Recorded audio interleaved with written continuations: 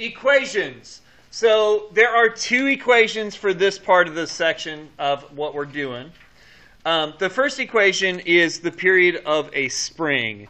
So we're going to call this Ts equals 2 pi times the square root of m over k. And here's what all those symbols mean. Capital T is period, just like it was for the pendulum. The lowercase s is just to remind you that this is for a spring. You don't plug any numbers into it. You're just using it to remind yourself this is a spring and not a pendulum. Okay? M is mass. And K is spring constant.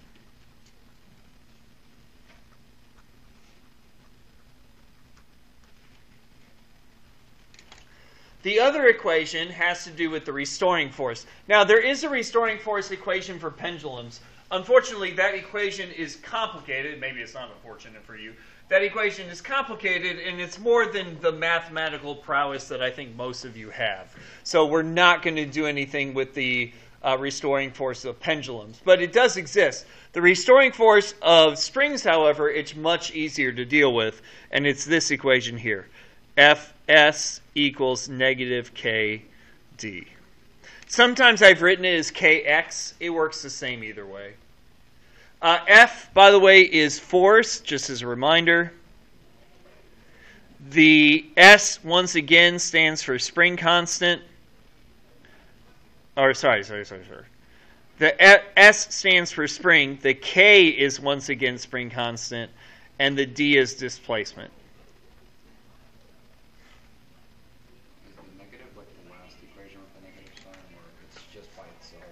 Yes, it's not part of the K.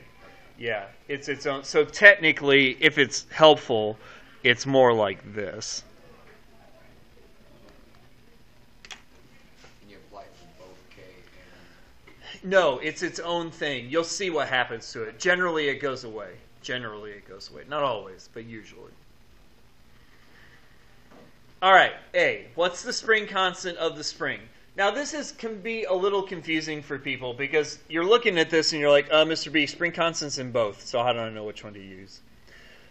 This equation is used for doing oscillations, bouncing up and down. This equation is used for finding the restoring force. Usually, it's easier to use the restoring force to find spring constant than to use the period to find the spring constant. You can do it either way, but we will usually start with this one. And so let's look at what we have. We have that it's stretched out 0.13. So here's my spring.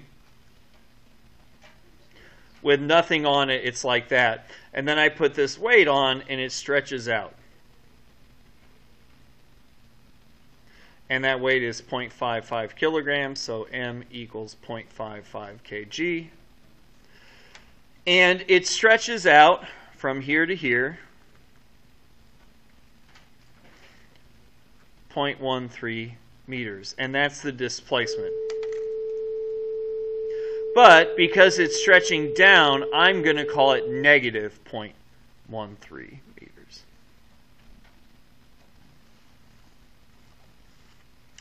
And that's all it gives me other than to ask for what the spring constant is. So I'm looking at this and I'm like, okay, I've got mass, I've got displacement. The mass is stretching it out. We know how far it stretches out. That kind of looks like this. That's more that than this.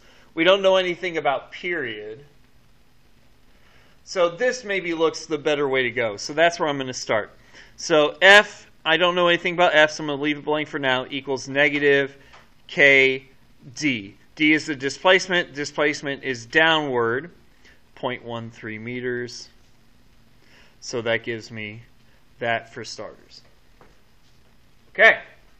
Well, I need to plug in something here for Fs. I need to plug in something for the force of the spring. Well, what I know is that the spring's force is caused by gravity. Gravity is stretching it out. And so because of it, it stretches the spring out, which makes the spring pull in the opposite direction.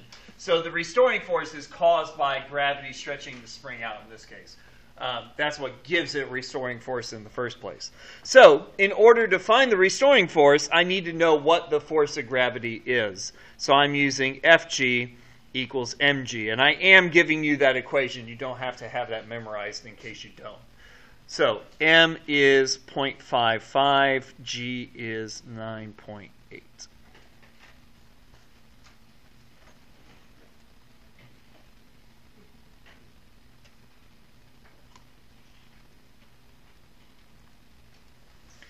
And when you multiply those together, you get 5.39. Now, that is the force of gravity. We just got done saying the force of gravity is what causes the force of the spring to exist, so that's what we're plugging in here. For the force of the spring, we're plugging in 5.39.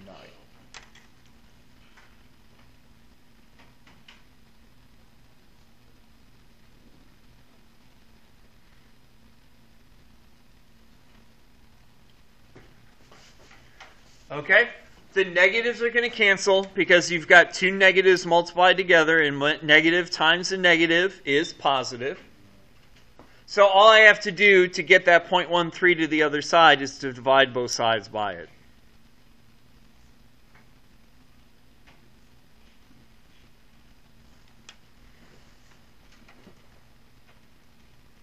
And that gives me 41.5.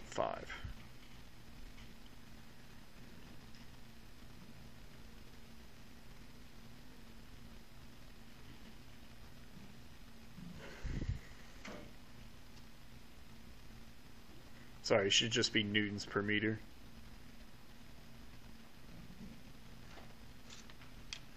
And there you go. There's how you do the first part. So basic setup. Set up the equation, find K. To do that, you'll have to find the force of gravity acting on it first. And then that should give you enough of what you need.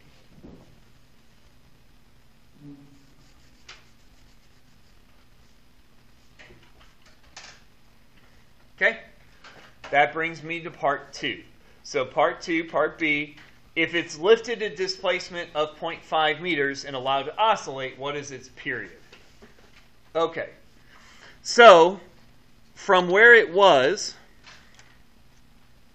so this is A down here. What happens in B now is it's lifted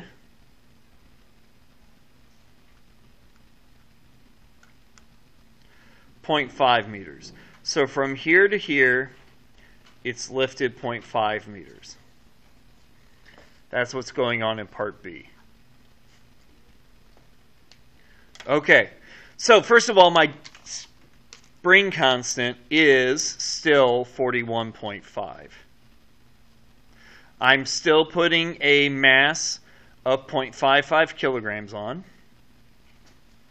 But this displacement here is tricky to me. I'm not really sure what that number is because I already have a displacement for the first part, right? I already know that when I put the weight on, it stretched it out by 0.13. So here's where you have to be careful with the reading. Who or what is stretching this out? Me. In the first part, it was stretched out by this weight. But in this one, I'm stretching it out. When I change the displacement, it's not called displacement, it's called amplitude. So this is the amplitude. Because from here, it's going to bounce up and down. So the 0.5, that's the maximum it gets displaced. That would be the amplitude for that. So first of all, what equation am I going to use? Well, I'm not going to use this first one anymore because, one, I already know what the spring constant is. And two, I'm looking for period. Okay, I'm looking for capital T. This isn't going to help me with capital T at all.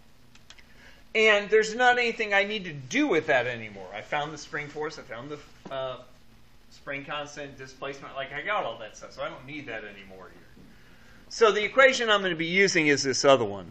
Period of a spring is equal to 2 pi times the square root of m over k.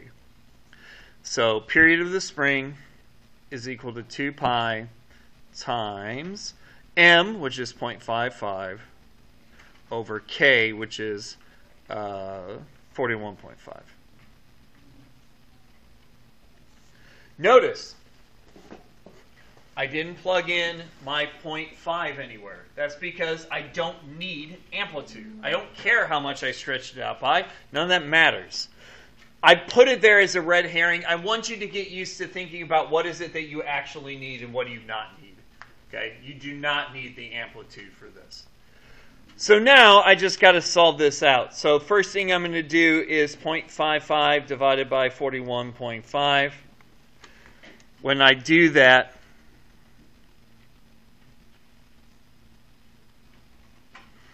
I get 0.0132. Square root that answer, and I get 0.12.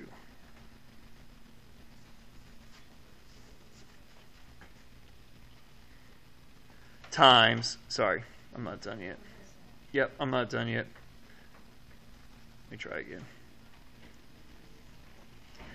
2 pi times 0.12. So now you multiply that by 2, multiply by pi, and that gives you a period of the spring of 0.72 seconds.